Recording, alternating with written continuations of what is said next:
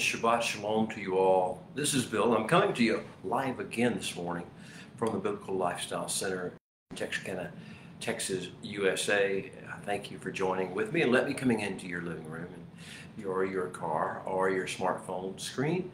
However you connect with me this morning, it's such a pleasure to on this Sabbath morning, this beautiful day of holiness and blessing and rest and delight, that we share some time together, share some space together, and begin to talk about holy things, wonderful things, begin to reorient to holiness and the beauty realm of the King, and to his ways, and to his thoughts, and to his plan for the creation.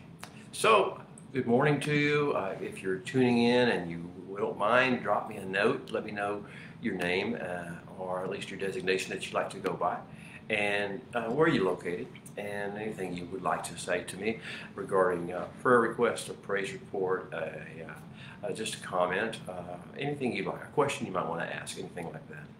I didn't get to see you last week in this situation, but we had a beautiful, another way to do things. We were observing Shavuot, the Feast of Pentecost, or the Feast of Weeks. We had a discussion about that with my good friend Chauncey Tony Young, and if you want to review that, you can go to the Facebook page, my Bill Bullock Facebook page, and I think you'll enjoy our Torah Talks conversation over Shavuot. That day we talked about strategic alignment, and we'll talk a little bit more maybe about that today as we step forward back into the Torah portions, back into the scheduled, sequenced obstacle course of life, back into where we were when we left off. We left off at Parsha number 34, Bamidbar. We had just begun to study and discuss and live out of the book of Numbers. We have a whole new actions sequence. The book of Leviticus was a book in which we were bombarded with wisdom and with beauty and with majesty, and we spent the entire book in the presence of the Holy One at Sinai. We will not be doing so in Naso or in the book of Bamidbar or Numbers in general. We will be getting ready to move. We will be in the desert. We will be in the wilderness. And so that will become our proving ground. So today, Parsha Naso, Numbers 4:21 through 7:89, the longest Parsha of the Torah cycle. It is going to be talking about what I call a prologue to the proving ground narratives. You know what's going, if you've read the Torah, if you've read the books, you know what's coming next. When we step out into the wilderness, we leave Sinai, we leave this enclave of the manifest presence. We've spent 4.5 months in foretaste of the Messianic kingdom. There's been peace in the camp, and beauty and majesty and wisdom and downloads. And we have been trained to reign and to bring forth life and health and peace, light and salt into the world. Oh, this has been a wonderful time. And now we're going to have to put it into practice. We're going to put sandal to the sand, rubber to the road, as it may be, and see if what we have learned here is actually viable and doable and works in the real world, and whether we're capable of carrying it and handling it. Capable today. We will be capable because we were made to be capable, but are we capable now? That's the questions.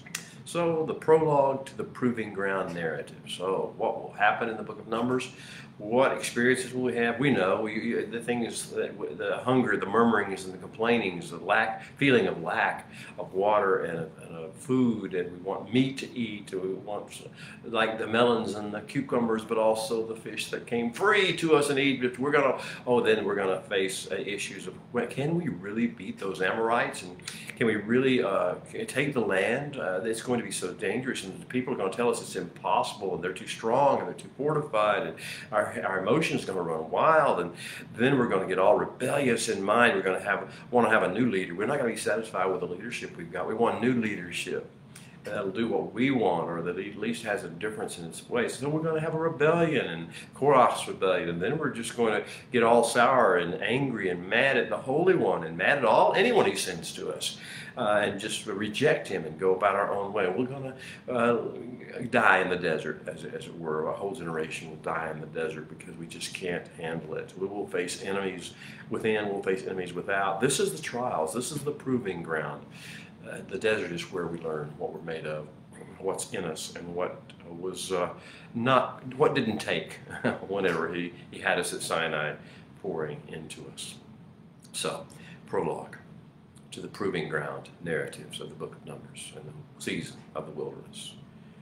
In this parsha, in part of the next, in Be'alotka, in Naso and Be'alotka, right before we leave Sinai, the Holy One is going to train us up. He's going to give us instructions. He's going to teach us things that we are going to need to know. It won't seem to have any application when he tells them to us, but when we get in the desert and the things happen that happen in the desert, and our emotions go crazy, and our jealousy arises, and our sense of boredom and complacency and wanting something more takes place and takes effect, and we get afraid and paranoid and angry and easily triggered by everything. When all that happens, this will make sense to us, but it may not make sense to us right now. The Holy One knows what we need, and he wants us to be prepared for everything that's coming. So he will teach us things that we will be amazed at and say, was that ever going to have any application in my life? Oh yes. Oh yes, he knows it will. Imagine if you were going to send your child of 13, 12, 14 years old, and you had homeschooled all her life, you had kept them trained up in the Torah and the wisdom of God, you had kept them away from foul videos, language, attitudes of people. You had to raise them in an atmosphere of shalom in your home. And now you were going to send them on a trip into the real world. They were going to deal with other children their age, teenagers their age, and they were going to deal with trials and stresses out of their comfort zone, out of their support mechanism, out of their support group. They were going to deal with disorientation, confusion, things like that would happen to them, and they would be tempted in all sorts of ways, and they would be easily irritable. And you knew they were going to do this, and you knew this was going to happen to them. You wouldn't just say, have a nice trip. You would teach them a few things that you thought they needed. You'd give them some rooting and some grounding. You give us some strategies. Well, that's what the Holy One's going to do with us. Just take the picture away from you and your children if you're homeschooling to sending them out in the world. Now it's the Holy One who has us at Sinai. We are his children. We are his beloved. We are his Segilah, his Mamlachat, Kohanim, his Goy Kadosh. We are his beloved ones, and we are his representatives and his agents in his grand plan of redemption and restoration. And now he's going to have to send us out to face real trials in this real world. It's not going to be some piece of cake. It's going to be, we're going to be faced with the hardest and the most difficult terrain and people in the world. So the Holy One's going to give us essential strategies that we will need if we're going to successfully navigate the distractions, navigate the deceptions, navigate the temptations, navigate the fleshly appetite, affection, and emotion triggers that we are going to face in the wilderness season ahead. The proving ground narratives await us. What can he say to us to prepare us, to help us get ready for that? That's what we're going to talk about.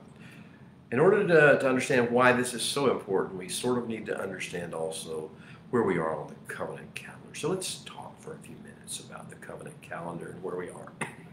As you may know and remember, it was just a week ago that we were all caught up in the throes of Shavuot, and we're remembering the time of strategic alignment when, as we aligned, earth aligned with heaven, and the people of the Holy One aligned with the holy heavenly host above, and we connected in these beautiful ways. We had things happen. We remembered the falling of the Torah, the tablets of Torah, the coming down of the two tablets of Torah.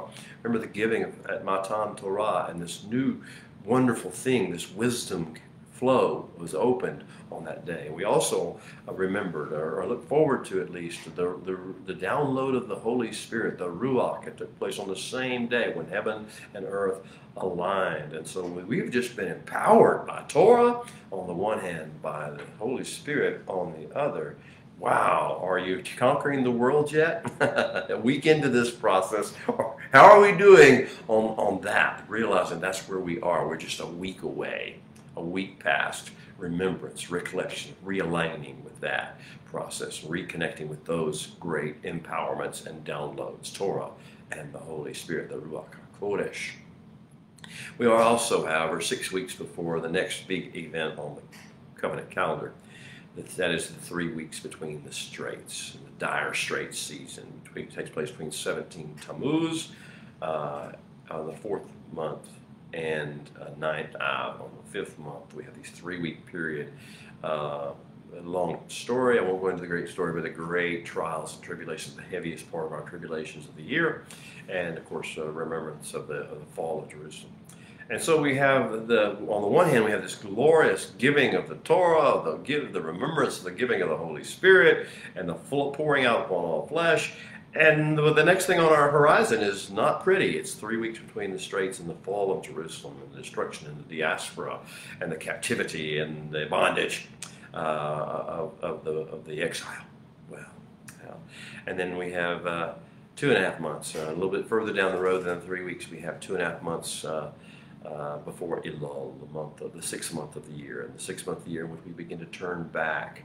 We process through the raw, the trauma of what happened in the 3 weeks between the straits, the failure to exercise, the failure to implement the giving things that we received of Torah and Ruach HaKodesh, the Holy Spirit, back on Shavuot. We process through that. We turn back to the Holy One, to the whole month of Elul.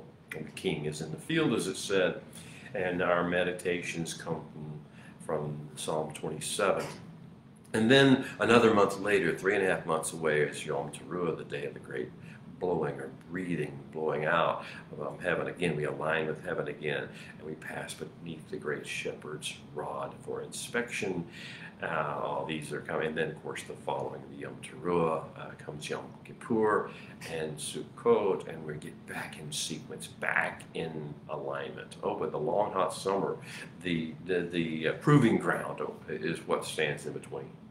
Well, from a standpoint of the heavenly wallpaper that people read, or the people of the covenant have learned to take on themselves, in each season, we shifted. Whenever it's Shavuot, and we shifted away from Megillah Ruth, the book of Ruth, and now we have a new book. What is that? It's the book of Jeremiah, Divrei Yirmiyahu. The book of Jeremiah is our wallpaper up to the 3 weeks. And in the beginning of the 3 weeks, that wallpaper changes to the book of Lamentations, both written by Yirmiyahu the prophet, called Jeremiah in the Western world. So I encourage you to start digging into the book of Jeremiah, the prophet, and begin to let that book be your wallpaper of life. Interpret the things going on in the world around you through the lens of the book of Jeremiah. All right, and we'll get ready to go into Lamentations when the time comes for that. Now, that being the case as well, we have the Torah cycle, which is the essence, the script, the scroll out of which we live our lives day by day. Where are we in that Torah cycle? Where are we on the roadmap where that leads us to life? Well, we've just entered, or about to enter, the proving grounds area, the proving ground narratives of the long, hot summer, or if you're in the southern hemisphere, the long, cold winter. The proving ground narratives await us, and that is what we're going to be in the throes of.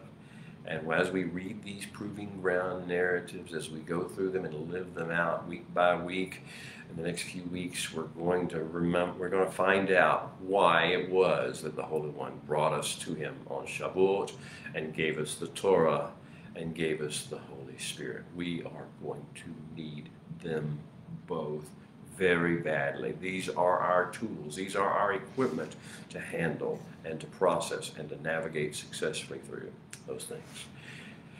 But as we stand today, still at Sinai, as we begin our narrative, our discussion in Parashat Naso, we have all been gloriously redeemed, right? We came out of Egypt and through the Red Sea, and we've been gloriously redeemed. We have been thoroughly now schooled in the Torah. We have daily bread, and it's all 100% kosher. Yes, it is. This manna is all kosher. We have water for hydration and hygiene needs. We keep the Shabbat. We have around a bunch of people who keep the Shabbat. Everybody we know keeps the Shabbat. We have the manifest presence of the Holy One. in our camp, and in us, around us, with us, and we're with us. He's with us at all times, and in ways the previous generations and the patriarchs only could dream of. We have all these things: gloriously redeemed, thoroughly schooled in Torah, daily bread, 100% kosher, water for hydration and hygiene. We all keep Shabbat. We are not living in a world that doesn't keep Shabbat or doesn't do the kosher eating. We have a manifest presence of the Holy One with us at all times in ways the previous generations only dreamed of. So, how do we not ace this life on earth thing? With all this going for us, with all these things we have experienced, and now we could claim we possess, how could we not ace this? What could possibly go wrong? Why are people telling us that in a few weeks we're going to be between the straits and the dire straits, watching in awe and shock and awe as the city of Jerusalem is destroyed, and people are sent out in captivity with hooks in their noses and ropes around their legs and their feet? How to the Babylonians of the world and into the world, every area, every square inch of the earth as exiles. How can we possibly not ace this with all the things we have been given, with the Torah, with the Holy Spirit, with all these other things? What could possibly go wrong? We're about to find out, dear ones. We're about to find out. We're not alone. We're going through this together. And we all have to help each other, hopefully, to go through this and not lose the gifts, not misuse the gifts that we've been given, the training that we have received. We need to talk, though, before we get too deep into this, about the effects of extended time in the desert. The desert plays tricks on the mind. It plays havoc on the body. It plays havoc on the will of human beings and on the will to live even of human beings. Think about a season of extreme, sustained stress. Stress is a key word in today's society. We talk about it all the time. Nobody really knows what it means other than you know it when you feel it, right? You feel, I'm stressed. Okay. What is stress? Stress is a sense that we have lost or are losing control of a situation. If we didn't worry about control, if we didn't worry about being in control, we wouldn't have stress. Stress is a factor of our sense of losing or having lost control. So, if you understand the difference between stress and emunah, or faith, trust in the Holy One, as it's often called, then you kind of get the idea. Stress being a fear that we're losing control, that we have lost control, that things are out of control. Now what is emunah? What is faith or trust? What is that? What is this thing? We could go into great detail about it, and there's more complicated than this, but let me just basically say this. It is trust that the Holy One has everything in control. Now you see the dichotomy between us being stressed because we feel like we're losing control, and the Holy One and teaching us trust and faith, emunah, that says no, it doesn't matter. We don't need to be in control. He is in control, and therefore we don't get stressed because He is in control. He is working all things together for good for those who love Him, who are called according to His purpose. He is working His plan. He is planning His work. He is working His plan. And His plan is for the redemption of all mankind, bloodline by bloodline, family by family, household by household, as many as will come from the curse of the sin and the world way, fallen world's ways. And His plan is to restore creation to its original intended state of beauty and fruitfulness and shalom and harmonious interaction. And He is working His plan. And He is working all things together for good. So, therefore, if that's the case, we should not be stressed. But in the desert, we fixate on the immediate. We fixate on the things. And we get overexposed to elements. We get overexposed to each other. We get overexposed to people. We get overexposed to leaders. We get overexposed to our brothers and sisters, our neighbors. We get overexposed, and we also get, in the process, our body temperature elevates, that cause us to be on edge, nerves, short-tempered, quick-tempered, quickly triggered by fear, by jealousy, by envy, by rage, by fight or flight response. We go into sensory overwhelm because we cannot really, and we never get comfortable. We're disoriented. We never feel like we're in the same place twice. Everything keeps shifting. The sands keep shifting. The winds, the storms come. We can't control anything. This is the effects of extended time in the desert. What does it do to us? We were filled with the Holy Spirit. We are schooled in Torah. We are given daily bread, but yet something else begins to take over the way our thinking.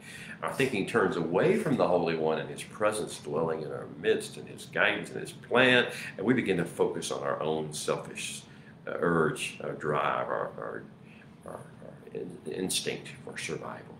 Survival obsession sets in. And that happens when the brain goes into sensory overload. The brain processes what our eyes see in strange ways. We start to see things because our brain tells us they're there, that are not there, that our eyes did not really see. Desert mirages, we begin to focus. We begin to imagine things then that are not true, or that are way beyond anything we have any real support for to believe. So we get jealous, we get envious, we get suspicious. And vain imaginations run rampant through our mind. Maybe if you know the Torah portion of what we're going to talk about, you understand the sotah, the whole issue of the sotah. And we get since we need something more. We need more spirituality. We don't have enough. The Holy Spirit's not enough. The Torah is not enough. The presence, the manifest presence of the Holy One's not enough. The daily bread is not enough. We need more. And so you get the whole idea of why he's going to talk to us about somebody called the Nazir or Nazarite, as the English Bibles like to call them. And as all these things begin to take place, these random thoughts, these vain imaginations go through the mind, then our whole flesh gets caught up in uncontrolled negative emotions. They come in waves. There's jealousy, there's rage, there's panic, there's fear, there's suspicion, paranoia, there's disorientation and confusion, there's susceptibility to deception. We're looking for something else to believe. We're looking for somebody else. We get dissatisfied with our leaders. We get dissatisfied with ourselves. We get dissatisfied with our neighbors. We look around and they're all messed up. We see their faults. We begin to complain and criticize and judge. And this all happens because of the extended time we spent in the desert. We should know better than this. We were given tools that keep us from this, but this doesn't happen. So what we do then is we sense we're losing control. And we are. That is part of the game of the desert. We are actually supposed to lose control because we see we are the people of the Holy One. And we are called to let Him have control and to do His work, to do His will, to do it His way in His timing, to follow His instructions and follow His lead. And that means we lose control.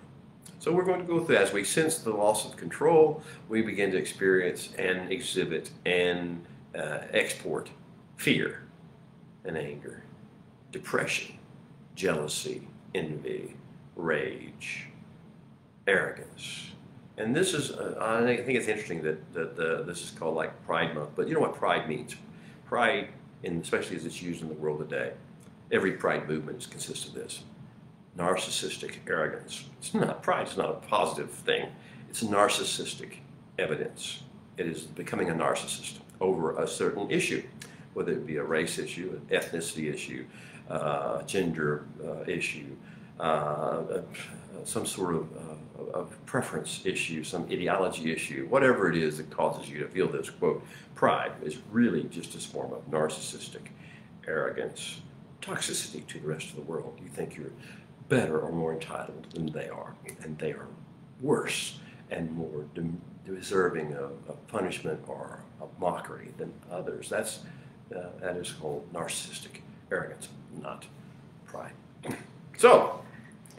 But we need to remember what the wilderness is all about, what the wilderness experience we're going through is all about.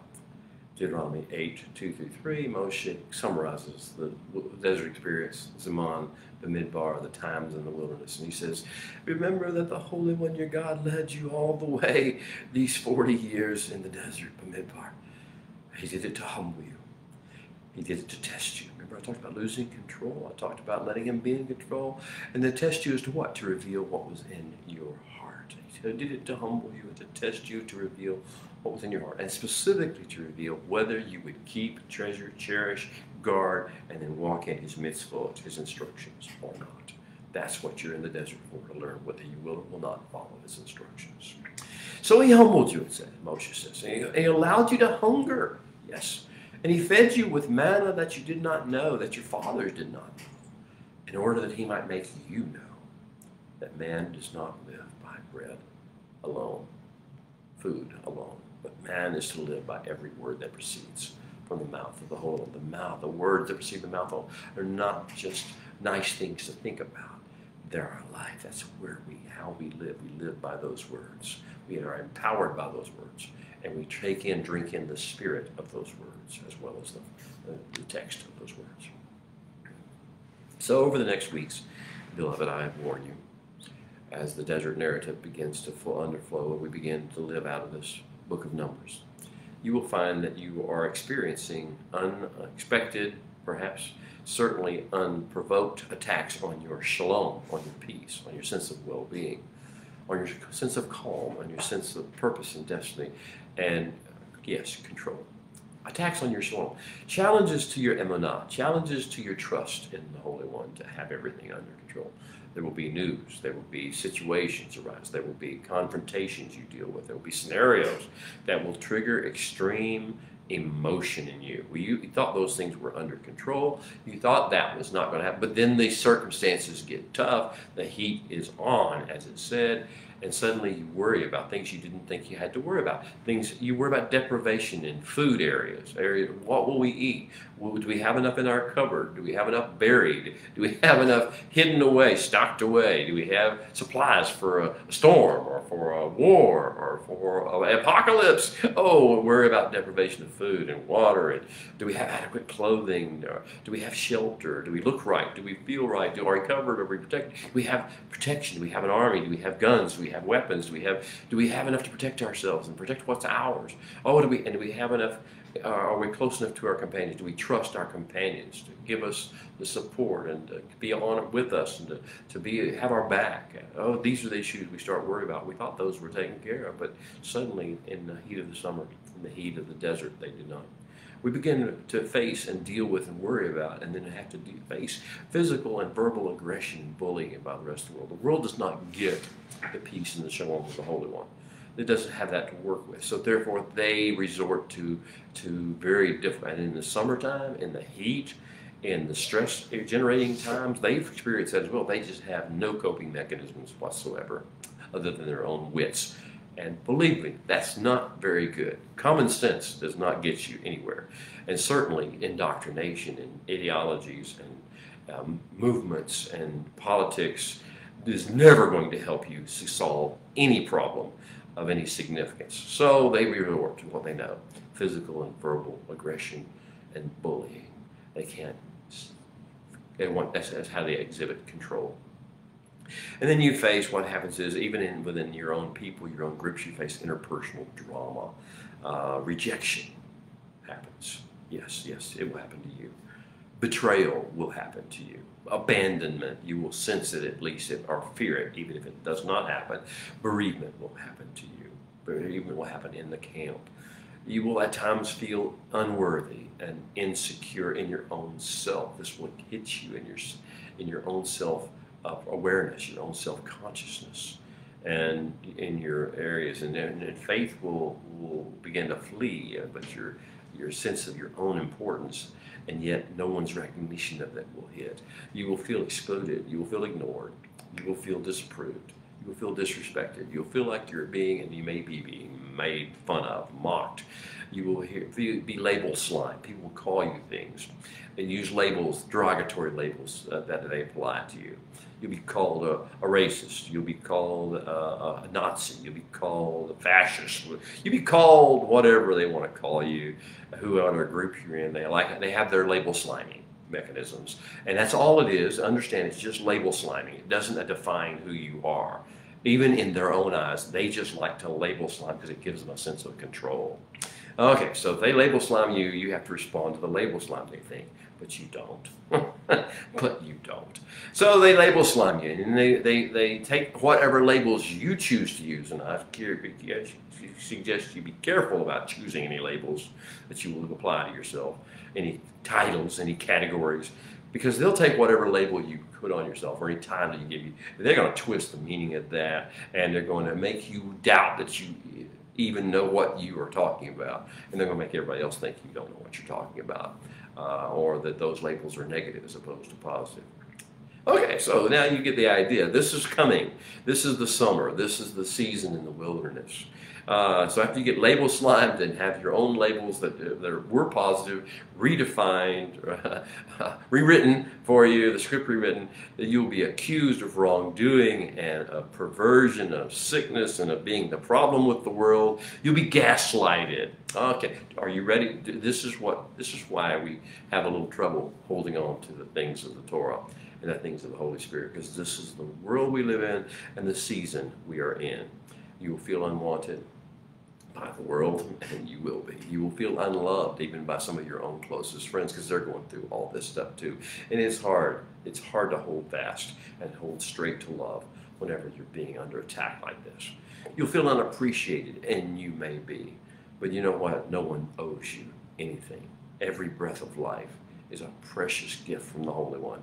Let us give thanks for that. And if anyone else does anything, if he even gives us the time of day or speaks to us and says hello, let us thank the Holy One for that, not complain that that wasn't enough. Okay, we will feel misunderstood, and we will be. And we may misunderstand ourselves, and we will certainly misunderstand others. Sometimes we will feel smothered. Sometimes we'll feel trapped. Sometimes we'll feel exposed. And at all times, we'll feel like we're being manipulated and controlled. That could go wrong. That's what could go wrong. This battery of tests is coming. And the question that all these things that we're going to face poses to us is, now, knowing what we're about to face, can we step into it responsibly? And in the course of walking through these trials and tribulations in this world, you will have tribulation. In the course of doing that, facing that tribulation, will we steward and nurture the precious gifts that we have received from our King, or will we not? What are those precious gifts? There's so many. But first and foremost is the Torah, the precious gifts of His instruction manual for life on earth. How to process, how to stay focused, how to keep going forward instead of getting caught up in blame and anger and hate and despair. Torah is the way forward. So the precious gift, can we nurture it? Can we steward it? Can we treat it with the respect and walk in it with the honesty that He tells? And second gift, precious gift. So many, but we'll use I'll combine the words tabernacle, Shekinah, or Shekinah, and Ruach, Holy Spirit. Holy Spirit's manifest presence. We have the Torah as His written word, as His instructions, as words of life, and we have the presence that goes with those words.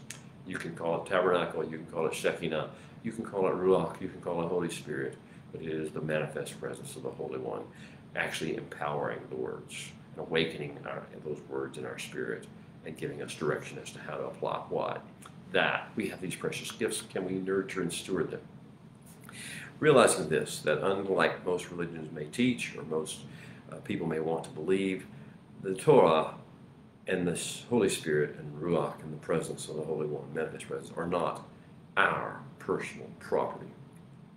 They are not ours to do with as we wish. They're not our assets. They are kingdom assets. They are tools. They are weapons issued on loan by a higher power, by the Holy One to us. They're given to us only for strategic purposes that further the grand plan of the Holy One of redemption and restoration. Further the mission that we are assigned, our particular tribe and clan is assigned, and further the assignments that each one of us individually has been given. These are not our personal property. The Torah is not ours to use as we see fit and throw around as we desire. The tabernacle or the Shekinah, the presence, the Ruach, the Holy Spirit is not ours to play with and to do with and feel like we're super empowered. Now, we have superpower by virtue of that. That is not what the Torah or the Holy Spirit are about. These assets of the kingdom are to be kept clean like a gun given to a soldier. Kept clean, kept in the proper place, maintained in proper place according to proper protocol, handled with extreme care for the purposes, and returned back without being in any way misused. We are to use the tools of the Torah and the Holy Spirit only as and for the purposes we have been trained and we have been assigned to use them, and not otherwise. We don't get to do with them whatever we want. We don't get to use them for our own selfish purposes. We don't get to use them for our will being done or our sense of control being done. We use them only as we were trained at Sinai to use them. That means the Torah, and that means the Holy Spirit is subject to the Torah, and the Torah is empowered by the Holy Spirit. Or it won't work. It won't work. You'll get Torah terrorists out there, or you'll get Holy Spirit freaks out there. These things must coincide. This is the plan. We must use, we must employ, we must work with the tools that were given to us as we have been trained to do so. No training in proper use, no submission to that training, no learning from that training, no submission to the rules of engagement, no right to use. So, the wilderness looms before us. Image bearers, we as his image bearers are about to be deployed into this real world of real troubles and real trials and real stresses. Are our hearts ready for the challenge? Have we gotten our families and our hearts ready for the challenge? Well, the Shem, the name, the title, the designation, the essence of this week's parsha is called Naso. It means to lift up. Lift up. And the next word is going to be erosh, lift up the head. The idea of the whole parsha is you're going to look ahead, lift up your head. We need to be people of the uplifted head, Naso. Our challenge as we face all the trials of the wilderness, the proving ground, the testing ground. As we go into this, our challenge will be to get and embrace, first of all, our sense of placement in the grand plan. The grand plan is what this world and what our lives are all about. His plan for the redemption of mankind as a species, bloodline by bloodline, household by household, family by family, individual by individual, as many as will come. That is step one. Step two being, and in the course of doing so, the grand plan is for the restoration of all creation, hillside and valley, river and mountain, desert and forest, and everywhere in between to its original intended state of beauty and fruitfulness and shalom and harmonious interaction and interface with humanity. This is what the grand plan is, and nothing else that we see. All the survival issues that we deal with, all the interpersonal drama issues we deal with must be viewed through the lens and responded to in connection with the grand plan, consistent with the grand plan. So we will have a bloodline assignment, we have a personal assignment, we have a personal task, and the idea is to stay focused in the midst of all the trials, tribulations, and tests on the mission, on the divine agenda, on the directions of the Holy One, on the impetus of His Spirit, even when we have to deal with things like spiking fleshly emotions, confusion, disorientation, hunger, desire, hormonal urge and appetite, and interpersonal dramas. The Holy One, therefore, is about to give us a series of instructions in Naso for dealing with what He considers the greatest challenge to our one new man identity, our Adam Chadash Echad identity, our baseline person. He wants us not to sabotage the operation of the grand plan of redemption and restoration. We have been given a season in our lifetime, in our generation, to have spheres of influence in which we are to bring forth the grand plan and do our part in the grand plan. He doesn't want us to be saboteurs instead. Now, when we lift our head, Naso begins to say, we lift the head. And particularly the Holy One's talking, and he's going to be telling Moshe to lift the head. First of the descendants of Gershon, who is one of the clans of the tribe of Levi. And then he's going to go later and to lift up the head also of the head of Merari, the other clan, the third clan of the tribe of Levi. This is going to focus on Levi, but they're just examples. They're just models for us. Lift up your head as well. The Holy One wants us to be empowered by Torah and His Holy Spirit to keep our head uplifted above the fray, above the things that are immediate, that are threatening survival, that are threatening lack of control, to personal control, to the greater plan. So lifting the head. The head is the portal of vision, the portal or vessel of perspective. And it is the home of our thought matrix. When it is elevated, when our head is uplifted, our whole life comes with it. Lifting our head increases and improves our level of consciousness and awareness. It improves our mood and our attitude. When we lift our head, that's why he says, why are you downcast, O my soul? Why is our face fallen? If you need to lift the head. So before we start anything else, the Holy One begins the instructions for us in this time to get us ready. Learn how to live. Keep your head lifted. And when your head falls, when you let Him be the lifter of your head, their glory, and the lifter of your head. This is step one, critical phase number one in facing and surviving and prospering in the wilderness. So the lifting of the head raises the level of consciousness, improves our perspective, improves our mood and our attitude, improves the quality of our speech, improves the tone of our voice, and the ability of other people to hear us when we're depressed, when we're angry, when we're downcast. People cannot hear us. And if they hear us, they misunderstand us. And if they don't misunderstand us, they don't want to hear what we have to say. Why would they?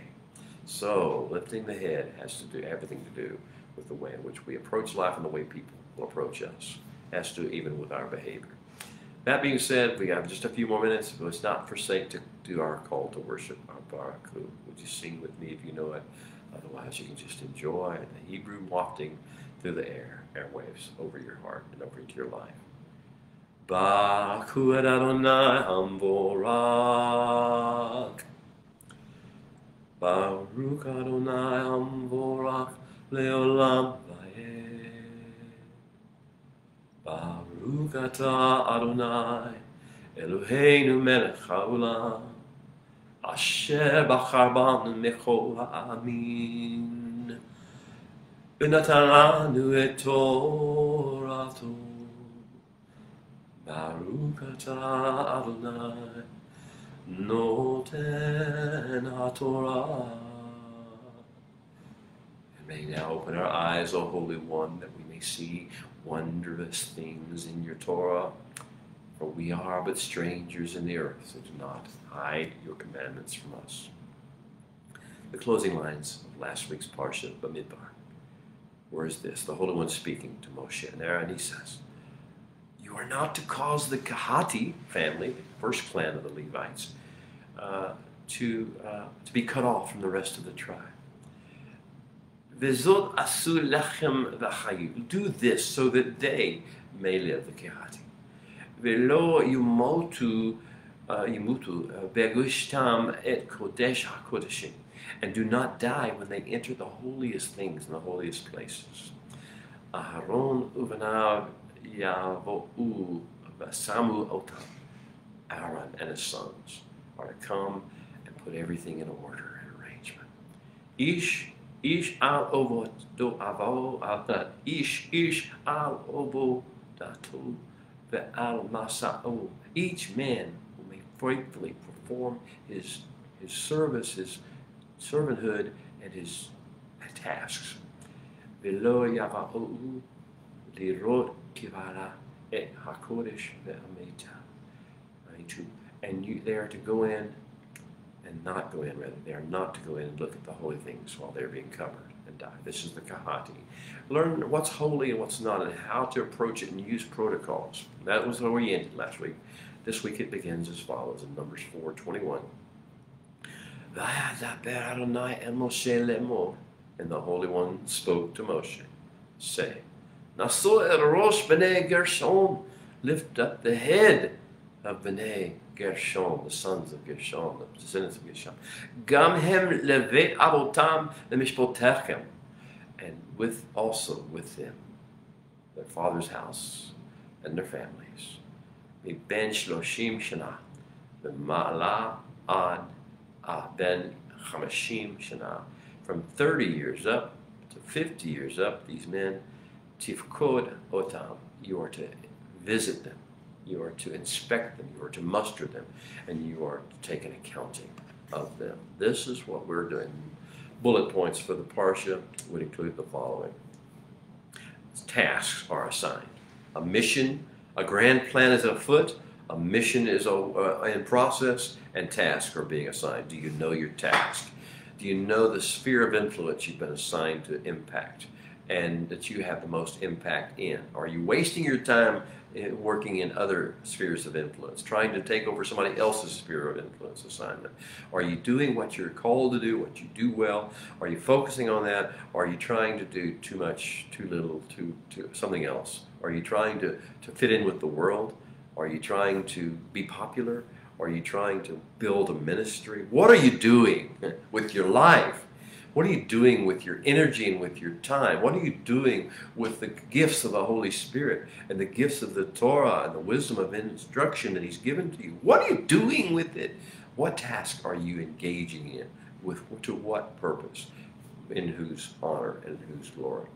The second thing is to learn how to keep things clean, tahor, whole, without being diminished or depleted or in any way diluted by joinder with the world. Keep the holy things holy. Give them be an example, a model, but not be polluted and corrupt by joining them with things of the world. You letting human ideas, organizational theories, and protocols, and institutional thinking infect the holy things. Let the holy things be the holy things, and not let our kingdom assignments and spheres of influence be polluted through us spreading this unclean things of the world, the wisdom, the instruction, the ideas, the theories, the ideologies, the politics of the world, and bringing that into our world, into the holy things.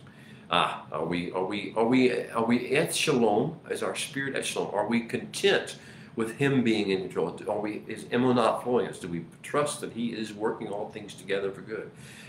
Is simcha, is joy arising up out of us? Do we have a well of joy? And are we able to tap into it on a moment? Or have we gotten into sadness, depression, anger, anxiety, worry, stress? Is simcha our primary state, our center of gravity? Or how about tikva, joy, hope? Are we full of hope, or are we full of sadness, despair? Are we looking at trends and saying they can't work out well, things are going to go bad? Are we talking about, are we letting our mouths say things about how negative the world is, or individual people are, or the culture is? Or are we doing that, or are we letting tikva about what the Holy One can do with it if we just work with Him? Are we giving testimony of good news, or are we giving testimony of horrible news? All right, there are going to be extremes of interpersonal drama and emotion. You have to get ready for them. Expect them. Do not be shocked by them. Do not think this is somehow something you can't overcome. Don't take a victim mode. Don't feel like it's unjust. This is part of learning and training of the kingdom people to deal with these things, injustices, inequities, inequalities. This is not something to mount an offensive or a war over. This is something, or to get arrogant, narcissistically arrogant on behalf of a culture or a people or a class or anything. This is not that. This is merely the test. Will we follow the words and the ways when we walk in the wisdom of the Holy One or not. All right. So, with that being said, let's briefly talk about what's going to happen in Parsha Naso, and then I'll let you read it all and study it and meditate on it and discuss it all by yourselves the rest of this beautiful Sabbath day. The first thing that the book of Naso, the Parsha Naso, has is assignments particular to the family of and the bloodline of Gershon, of the clan of Gershon, of the tribe of Levi. That don't get distracted by the fact that you don't carry tapestries, or in this case, you don't carry around parts of the tabernacle. You don't carry around the framework or the sockets or the tent pegs or the rope that used as guy wires. You don't physically do that, so you might be tempted to just throw it away, say it's not meaningful. But the assignments to the Gershon say everybody has a task. Everybody is working together. We can't, and none of us can do it alone. We're no Lone Rangers. We're part of a group. We're part of a whole kingdom that has assigned tasks. Let everyone else do their task. You focus on doing the task assigned to you. And the next thing is the assignments to the family bloodline of Merari. They're the ones who obviously carry the tapestries, the curtains, the veils. They take care of them. They're not just carrying them one from place to place. They're responsible for being taken care of them, make sure they're kept safe from elements, kept clean, kept pure, kept usable, maintaining them in all that regards. We have maintenance responsibilities as well. We have purity responsibilities as well. Are you fulfilling your purity and your maintenance responsibilities? Are you stewarding what has been given to you? Being a good steward of those things, both things that are internal like emotions and appetites and urges. Are you stewarding them? Are you stewarding also the gifts of the Holy Spirit, the gifts of the Torah, and the gifts of all the things that you've learned? Then we have a season of discussion of numbering the tribe of Levi and its clans. We're all part of something bigger. One nation, one God. Not a one. Though we are clans, though we have many tribes, many clans, we are one nation with one joined common purpose, one common plan, one common mission. So that is part of the issue. And then we deal with issues of separation. If we're going to have a holy camp, then we need to understand that sometimes stuff's going to happen in our camp. There's three things: Zara'at, Zubim, discharges. You have this skin eruptions. Then you have flesh eruptions of the discharges. And then you have the other issue of what's in English just looks like being contaminated by the dead, by contact with the death. It really isn't death. When you look at in the Hebrew, it's the nephesh. It's contact with people who are flowing toxic with their emotions, not keeping them under control. But those three things, when we're contaminated by that, we're being influenced more by that than by the words of the Holy One, then we need to have a time outside the camp. We need to have a time of clarity, a time when we're not releasing our toxicity in the world, but we're processing our toxicity through psalmistry, through discussions with the Holy One. Well, then there's that. And he says now to be restored to the camp, the next thing is the protocols for restoration of a covenant breaker. If we break covenant, there's two things basically that he says, three things actually. One first thing is that we are to confess. We are to, and that word comes from, it's a form of yada. We're to acknowledge. It's about knowing. It's about understanding. It's about appreciating. It's about being conscious and aware that we have broken covenant, and then speaking it, expressing it, discussing it rationally, discussing it calmly, discussing it from the standpoint of understanding how serious it is and how sorry we are for it. And then the issue becomes making restitution, adding 20%, 1/5, adding a portion, saying this is how we know how serious it was, more than the damages we've caused or the injury we've inflicted or the things that we've taken that belong to you. We want to give you back something to let you know that we are fully remorseful and penitent about this, and we don't want to do it again. So we're going to make it where you understand that. We want to make an offer, a gesture to heal and restore the relationship. And then we have the instructions that are given in the Torah about the sotah, the suspected adulteress. Why, with as much as is going on in the wilderness, are we worried about our spouses or our lovers having other why are we getting into suspicion, envy, and jealousy? You see, the emotions are rampant. We're not thinking clearly. We're not responding. We're not staying focused on what's important. The issue is not what the adulteress did wrong. It's why is this even an issue in our camp? Why is this an issue in our camp? What went wrong? So we have a specific strategy that the Holy One gives us, and you won't like the strategy. You shouldn't, because this is not something that we should ever see happen in our camp. Then we have the issues of a Nazarite vow. We're going to, okay, the Nazir, this idea of I'm going to separate myself from the rest of you and make a vow. I want to be super spiritual for a while. And some have different ideas about what this means, but why do we need something like this? Why would a person feel they need to do something beyond the Torah and follow the impetus of the Holy Spirit? Why would we do something besides do our task and our assignment? There's a call, there's this urge that happens in the wilderness that we want to be super spiritual. We're going to get out of our rut, our complacency. We want to do something, and that's very personal, very selfish, or self-centered. But there's if you want to do that, he says, I'm not telling anybody to do that. Nobody is being told to make a Nazarite vow. But if you feel like you need to do something extra special, follow these protocols. And they'll probably do something good will happen if you follow these protocols, if that's what you want to do. And he introduces the Aaronic blessing, the actual phrasing of the Aaronic blessing. Oh, in later part of chapter 6, it is so beautiful to understand that we will need, we will want, we will crave. Our souls are, even in the midst of having the Holy Spirit, even in the midst of having the Torah, even in the midst of having a companionship, a nation around us, and people, and a task, and an assignment, and a purpose for being alive, we need something. Well, what we really need is not to be a Nazarite properly. It needs to, we really need is to receive and embrace the Aaronic blessing. May the Holy One bless you and keep you and make his face shine upon you and be gracious to you, give favor to you. May the Holy One lift up his countenance, his presence be upon you, and may he give you health, provision, protection, welfare, wholeness, wellness, joy, hope, and peace. Yes.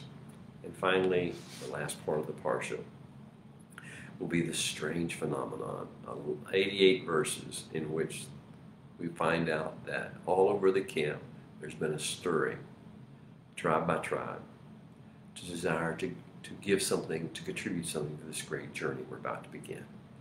And so there's going to be cooperation between tribes, fellow neighboring tribes, and then individuals. And what we're going to find out is, though no communication, none of that stuff happened, we all bring the same things.